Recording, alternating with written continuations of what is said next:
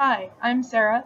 So the first app I downloaded for this assignment is called Headspace, and I've used it in the past. It's a meditation app. It's got a broad range of different courses for everything from basic stress relief to developing better relationships with technology, which is something Instructor Watson actually directly addressed in this week's lecture, which I thought was really interesting.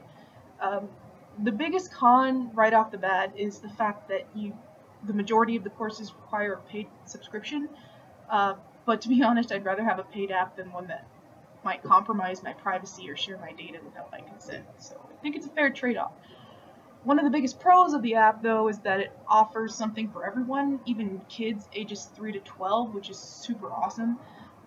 In the first part of this week's lecture, Instructor Watson brought up some interesting questions related to the balancing of personal and professional lives by fostering a healthier relationship with technology. And I think this app can really help people to switch off and sort of take a step back to look at the bigger picture.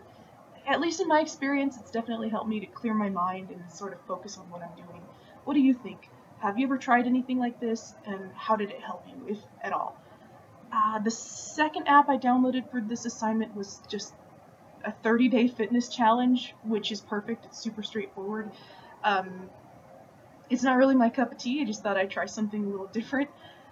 So you choose a workout, you choose a difficulty level, novice, and you just start. As far as pros, I like that it's simple, it doesn't try to sell me anything. I also appreciate that it doesn't promise any unrealistic rapid results or any such craziness. It works for me because it's designed for people who can work out at home without any equipment. So I think it's beneficial for any busy person or anyone who doesn't live near a gym. But as far as cons, some people might not like that it's so simple, or there are no videos or trainer's advice or anything like that. It just tells you to exercise, really. Um, I can absolutely see the benefit of taking more control of personal health and development. I like that I have access to these things, but I'm forced to question the quality and security of these apps. Another question asked in the lecture was whether we will have too much information. Does this access really give us more control, or does it make us overconfident? What do you think? Thanks.